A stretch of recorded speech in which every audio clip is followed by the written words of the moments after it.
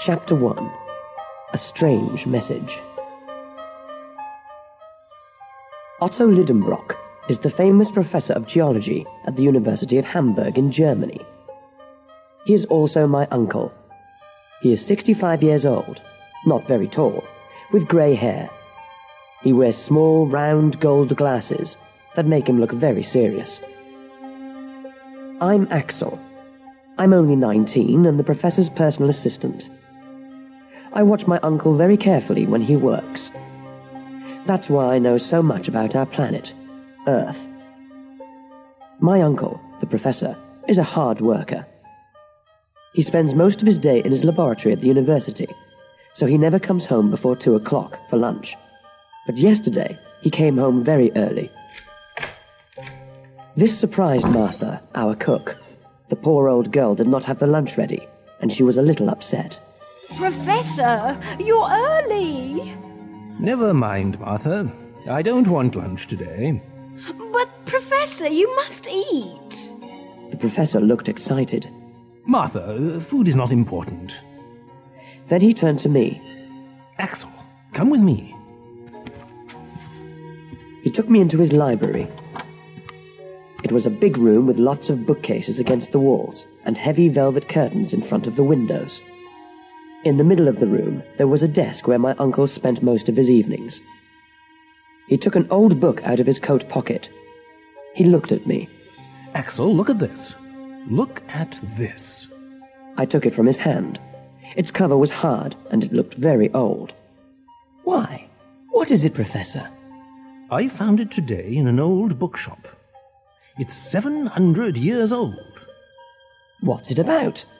It's about the old princes from Norway who came to live in Iceland. Why is that so special? He smiled and said, Because it is written in a language that no one uses anymore. I opened the book and saw strange letters from a strange alphabet. I did not understand any of it. I turned its yellow pages, and a piece of paper fell out of the book onto the floor. The professor jumped on it. What's this? It was an old yellow piece of paper with the same strange letters on it. The professor knew many languages, but he could not read this old language from Iceland. He took a thick book from one of the shelves. It was a dictionary for all the old languages in the world which people do not speak today. Then he gave me a piece of paper and a pencil. Axel, write down these letters as I read them to you.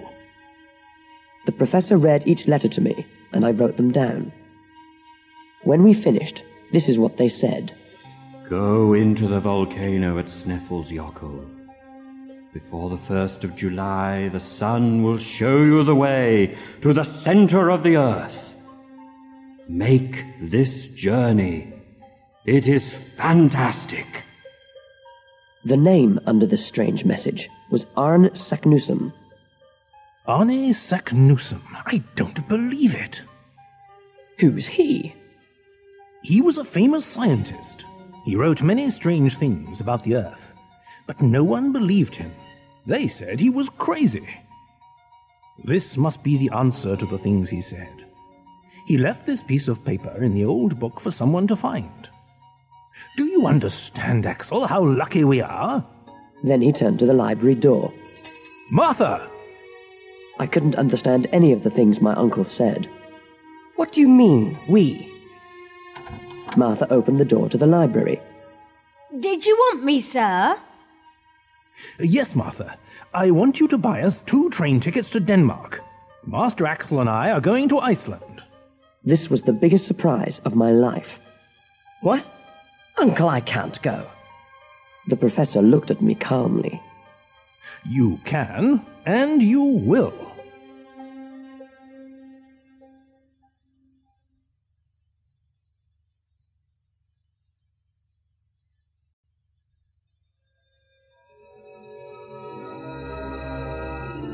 Chapter 2.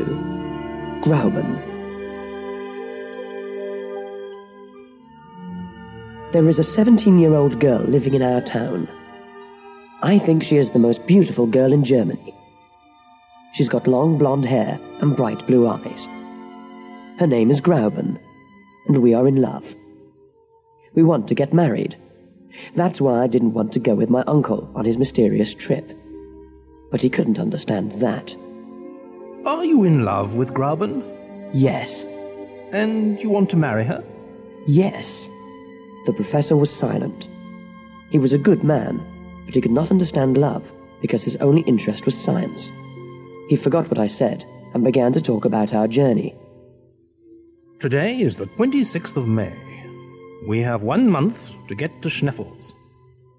We're going to take the train to Denmark, and then we'll take a boat to Iceland. The whole trip is going to take 12 days. Then we have to walk to the volcano. I could not listen to him any more.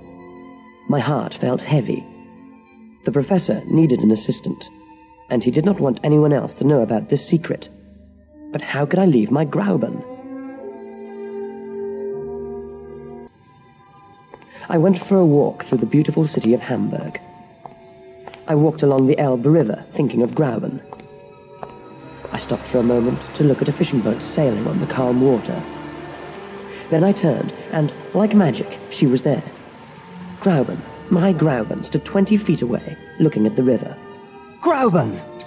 She looked like an angel. We ran into each other's arms and kissed. Oh, Axel, I'm so excited. She sounded very happy, but I couldn't understand why. Excited? Why are you excited, my love? I was at your house. I heard about your journey. Isn't it wonderful? For a moment, I felt sad. So, Grauben wanted me to go away from her. But Grauben, we want to get married. I don't know when I'm coming back. She looked at me lovingly and held my hand.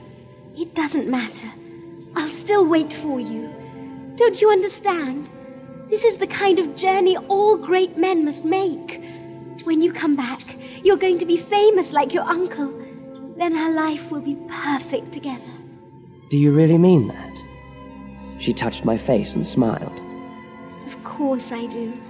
Oh, Grauben, you are the most wonderful girl in the world. Back at my uncle's house, I felt excited. Then I thought of something. Maybe this adventure was too dangerous. Maybe we wouldn't come back. I ran into the library where my uncle was. Uncle, is it possible that we won't come back from this journey? His answer didn't make me feel any better. There's only one way to find out, Axel.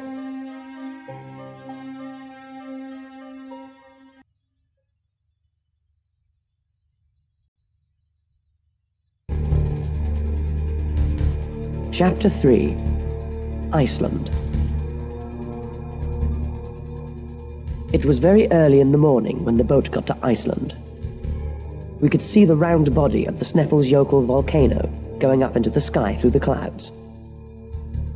It had snow near the top, and it looked like an angry monster waiting for someone to try and climb it. The boat stopped at Reykjavik. It was a small town with small brick houses. Mr. Fridriksson, a professor from the university there, met us at the boat. He looked very friendly and smiled when he saw us. You must be Professor Lidenbrock. And you must be Professor Fridriksson. This is my assistant, Axel. We shook hands. You got my letter, then? Oh, yes, Professor, and everything is ready for you. Please come with me.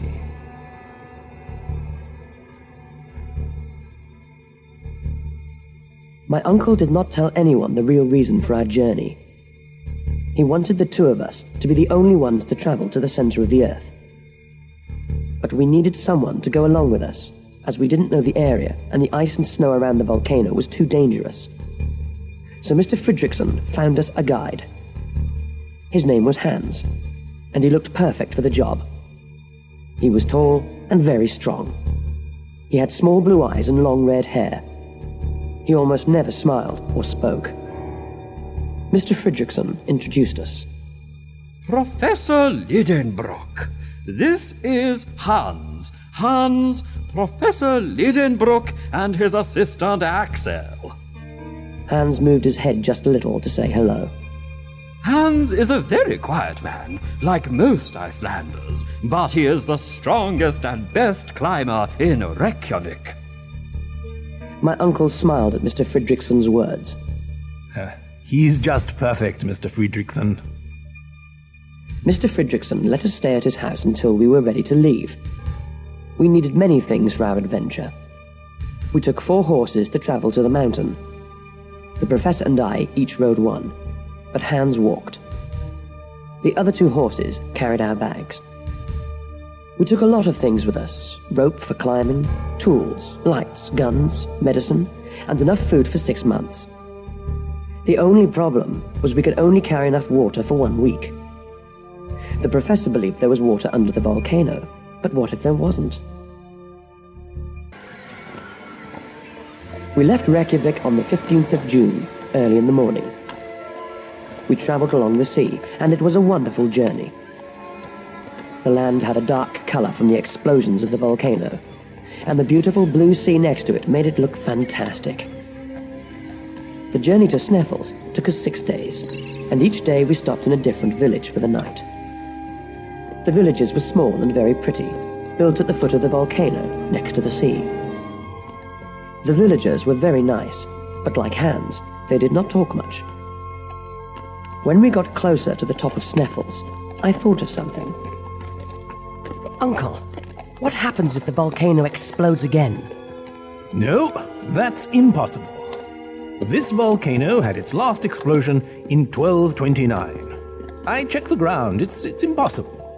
But it's not like... Axel, I am a scientist. This is a fact. There is nothing more to say. It was now 11 o'clock at night, and we were at the top. We stopped and found a small place inside the opening of the volcano where we could sleep. That night, I had a dream. I saw that I was alone inside the volcano. I was lost and very scared. Suddenly, the volcano exploded, and I was shot out of its top like a rock.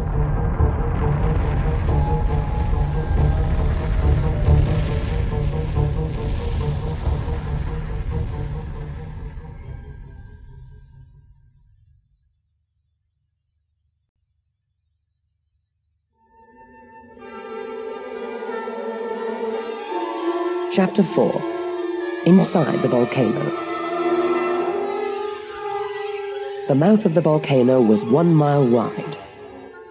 We tied a rope around each other and began to climb down. Hans went first.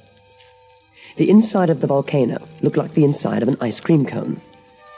Its opening became smaller as we went down because of the rocks left there after explosions. The bottom of the volcano was 2,000 feet down. When we got there, I looked up and saw the opening at the top. It was a perfect circle of clear blue sky. There were 3 holes in the floor of the volcano. Each of them was about 100 feet wide. The explosion of rocks and hot lava once came through these holes and then out through the top. Now they looked like dark caves. I looked at the holes and then turned to my uncle. Which one do we take? I don't know. Arne Saknussemm said the sun touches one of them at the end of June. Today is June the 25th. It is too late to see the sun today. We must wait until tomorrow. What if it's cloudy tomorrow? Then we will wait again. But we only have 5 more days. In July, the sun is too low. It cannot reach the bottom of the volcano. Then we can go home? Axel, don't say such things. Tomorrow will be sunny, and we are going to the center of the earth. The next day, it was cloudy. The professor could not believe it. 4 days. We only have 4 days. Please, please, son, come out, come out. The professor looked up at the sky with his arms open. The only thing he wanted now was to see the sunshine. I thought of Grauben and the danger waiting for my uncle and myself inside those holes. I hoped for rain. Hans built a small house from the large rocks he found on the floor of the volcano. He never said much, but he always thought of something useful to do. I checked the rock of the volcano walls to see how old they were. Drops of water from the ice and the snow outside ran down the wall, and the sound they made inside was like music. Suddenly, the professor called out my name. Axel! Axel, come here! I ran to him, curious to see what was there. What is it? Look at this! There were 2 words on the wall of the volcano in the old Icelandic language. What does it say? Arne Saknussemm. He was here. We're in the right place! The next day, the sun came out, and at 1:13 in the afternoon, it touched the hole in the center of the floor. That's it! That's the hole to the center of the Earth! Let's go! Hans brought our bags, but there was one problem. We could not carry all of them and climb down the hole at the same time. What must we do now? The professor took off his glasses and cleaned them while he tried to think of a solution. Well, we'll throw everything we don't need down the hole, and we'll find it when we get to the bottom. Hans threw the bags down the hole in front of us. We listened, but we never heard them hit the bottom.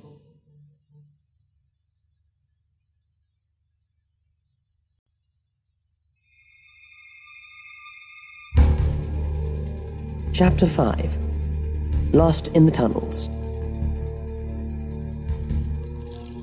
We put our rope through holes in the rocks on the sides of the walls, then climbed down. Hans went first, then my uncle, then me. Every 200 feet, we found a flat rock to stop on. We pulled the rope down from above us, tied it to a new rock, then started again. We did this for almost 10 hours. We traveled 2,000 feet down. Finally, Hans said something. Stop! It was only one word, but it was nice to finally hear his voice. What happened? We are at the bottom. The professor and I looked at him. Of what? I don't know. There was a turn in the hole. There was an open area like a cave at the bottom of the hole, which continued to the right. Our bags were there. After 10 hours of climbing down, we were very tired. We decided to spend the night there.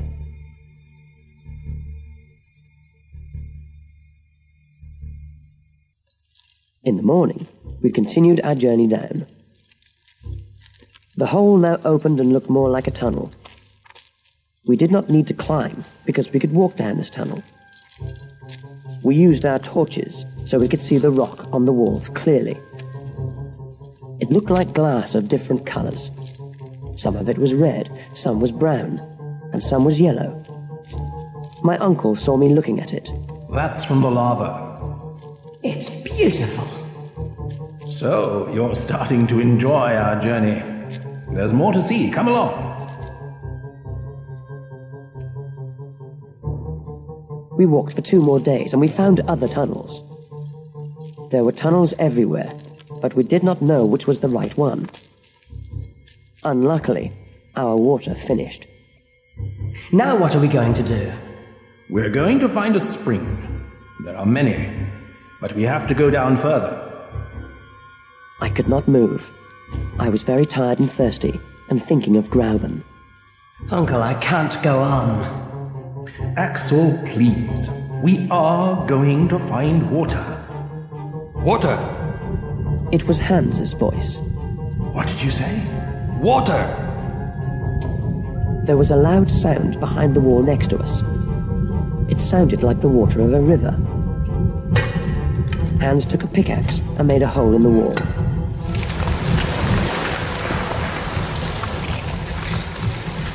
Water came out onto the floor around us. I told you, Axel! Water! Ow! It's hot! Don't touch it, it needs air! We're too far underground! The water was cold enough to drink after a few minutes, and we all felt strong again. We continued our journey, but I made a serious mistake. I was very excited about finding the water, and I went first. I walked too far in front of the others, and I got lost. I tried to go back, but I could not find them. I shouted their names. Uncle! Hans! Uncle! I could only hear my own voice in the tunnel. I was afraid. I ran. Then I fell. I fell through the air down a long tunnel. Then I hit my head, and everything went black around me.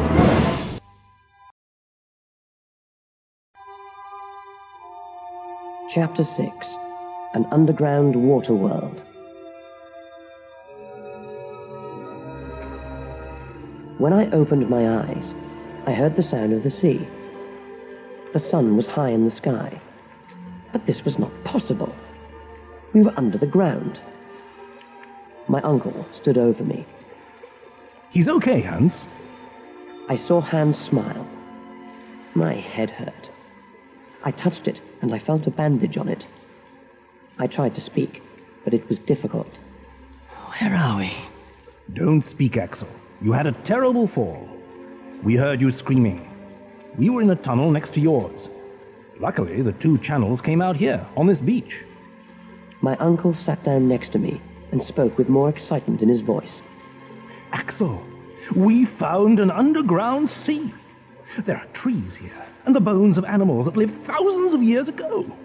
When you get better, we are sailing across this sea. Oh, Axel, you can't imagine how happy I am. I could not move much for 2 days. I heard Hans building a boat for us to sail in, but I could not understand how there was light.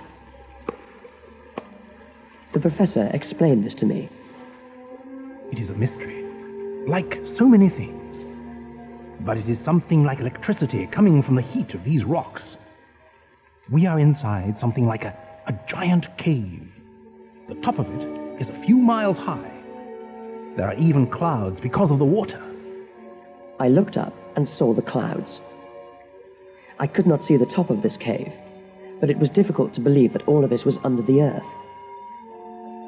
When I felt strong again, I took a walk along the beach. There were shells there from a time before man walked on the earth. I saw the bones of something which looked like a huge elephant. I thought, can things live under the earth? Are there any animals alive down here?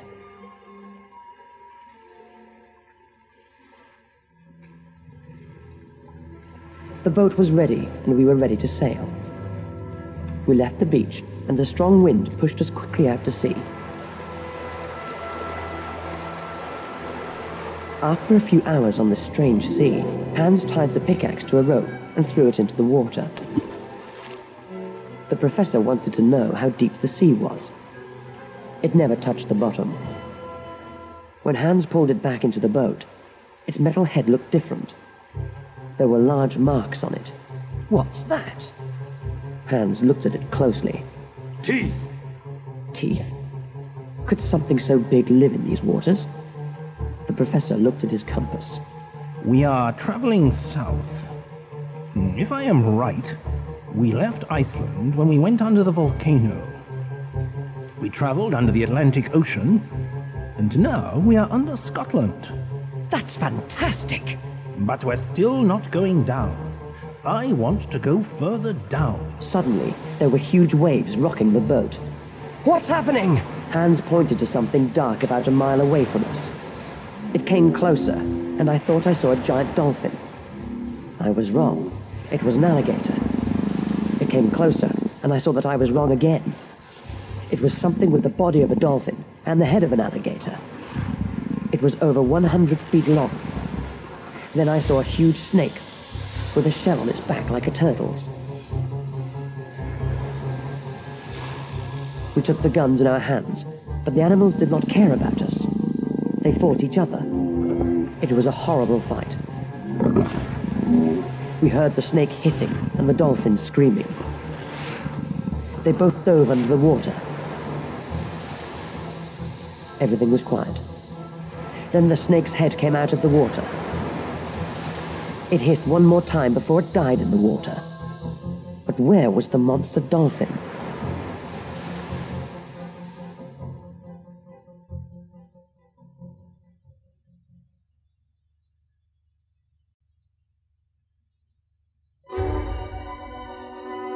Chapter 7. A Terrible Storm. Now our journey felt even more dangerous. The professor was frightened, but nothing could stop him from going to the center of the earth. Hans continued to sail the boat, but we did not see land. We traveled for hours, but we did not hear or see anything. Then there was a sound like fast-running water. We couldn't see it, but we could hear it. It got louder. Then we saw it. Look! It's water shooting up into the air! And is coming from the body of a huge sea creature. We tried to turn the boat, but the waves pulled us near the creature. For a moment, I thought that this was the end of our journey. The water went up 500 feet high into the air. An animal that could do this could kill us easily. Then we saw that the long black body we thought was an animal was an island. It was like a small volcano, shooting up water instead of lava. That's where all this water is coming from. Axel, check the temperature of the water here. I took a thermometer out of my inside jacket pocket, and I put it in the water for a few seconds. 163 degrees Fahrenheit. We're close to the center. We can't go on, Uncle. It's too hot. We must. The electric light coming from the rocks over our heads began to make explosions. The clouds were now near the water. Small lines of light that looked like snakes exploded all around us. The waves were bigger now and pushed us away. I was very scared. What's happening? The explosions were too loud for us to hear each other. It's an electrical storm! Hans! Hans tried to keep the boat from sinking. The wind pushed us through the water like a race car. Suddenly, a large ball of white electric light fell on the boat. None of us could move. It held our feet with its electric power. We shouted to each other, but none of us could hear anything. Uncle! Axel! Hans! Axel! The boat moved by itself, and there was nothing we could do. Suddenly, the ball of electricity exploded. We all fell down, and a huge wave threw us into the water. Hans had the professor in one arm, and me in the other. I don't know how he did it, but he got us to land safely. I began to think that all the energy he saved by not talking made him the strongest man on Earth. The storm stopped, and we saw the boat, still on the water, 100 feet away. Hans swam out to save our food and equipment. The professor and I tried to understand where we were. I think that sea is 800 miles wide. That means we went under Europe. The Mediterranean Sea is now over our heads. Let's wait for Hans to bring back the compass. When Hans brought back the compass, the professor and I could not believe what we saw. It said we were north and not south. That meant the wind took us back to the place where we started.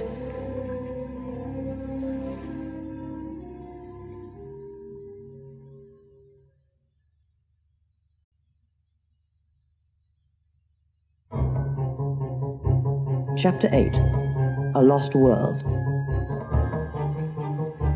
We were on the north side of the sea again, but not on the same beach as before. For this reason, we began to look around to see what we could find. The professor didn't want us to stay there for long. He wanted to sail on the sea again. Professor, it's too dangerous. You saw what happened. I don't care, Axel. I did not come all this way to turn back now. We've got to see what's on the other side of that sea. This beach was longer than the other one. Its rocks had more holes in them, and I thought this was because of earthquakes. There were many more bones and old shells on this beach. Look at all this, Axel. We can read the whole history of the world from these bones. There were skeletons of animals that are not living today. It was very exciting to see them out in the open and not in a museum. Axel, look. A human head. There, with all the other bones, was the head of a man. How did it get here? Did it fall down one of those holes like we did? Was that going to happen to us? The professor was excited. If other scientists could see me now, this could be the oldest skeleton ever found. We walked further down and the beach changed. Now there were large trees and small plants around us. The further we went, the more life we found. Suddenly, I saw something move behind the trees. My uncle and I hid. It was a family of mammoths from thousands of years ago. Axel, can you believe it? There is another world under our Earth. But are there also people here? Yes, look! I couldn't believe it. Walking behind the mammoths was a giant man. He was over 12 feet tall with long hair and a beard. He had a piece of animal skin around his waist. Should we try to talk to him? No. He looks dangerous. Hans is not with us, and we don't have our guns. Let's go back to the boat. We ran away quietly, so the prehistoric man did not see us. When we stopped running, we were back at the beach. I saw an old knife on a rock. Let's clean this and keep it. It could be useful. Axel, don't you understand what this is? Yes, it's a knife. But it's made of metal. It is only 200 or 300 years old. Do you mean... Yes. Arne Saknussemm. The professor saw a cave nearby. He ran to it. Axel, it's him! On the rock, next to the entrance of this cave, there were 2 letters in Old Icelandic. A.S. The professor looked very excited. This must be the entrance we're looking for.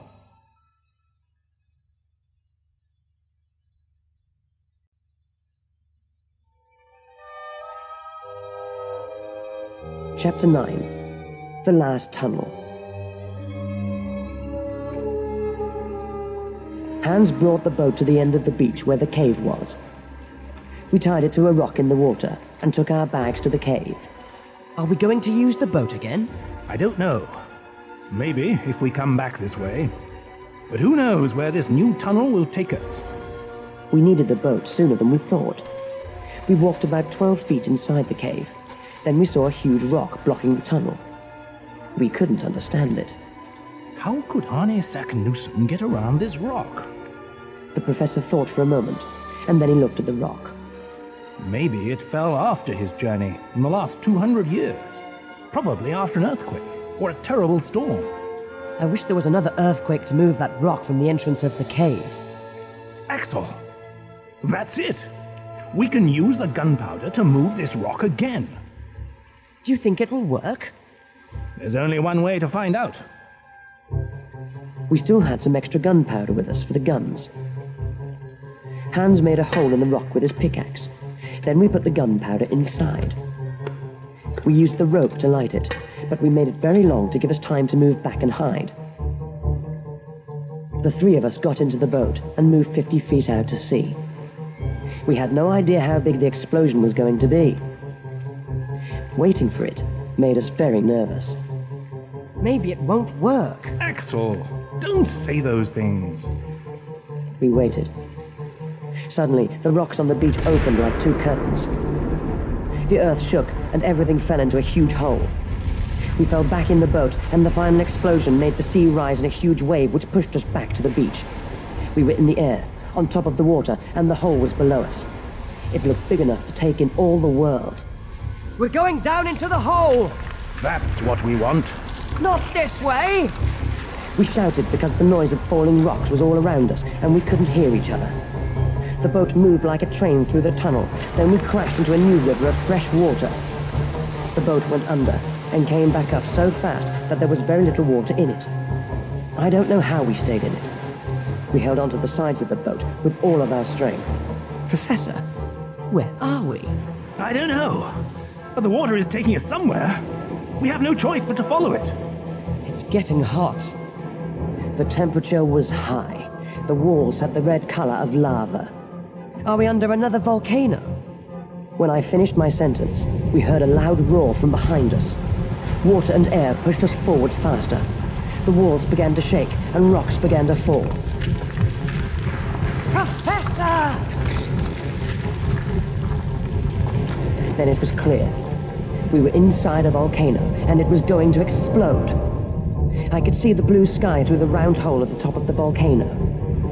There was one more terrible roar, and we were flying up into the air.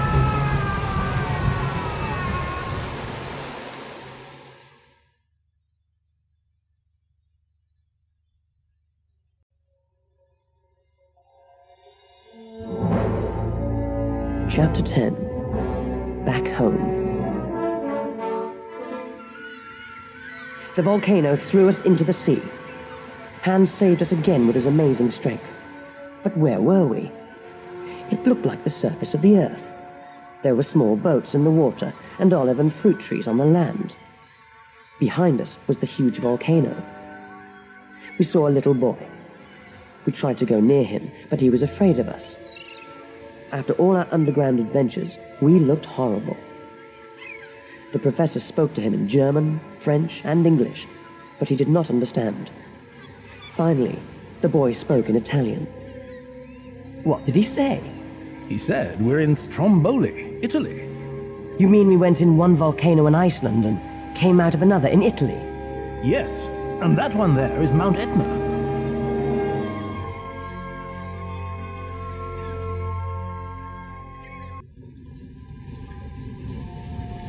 And that was how our journey ended. The professor was not happy that he didn't get to the center of the earth, but when we got back to Germany, he felt better. Martha told everyone in Hamburg about our journey, and when we arrived, there was a big celebration for us.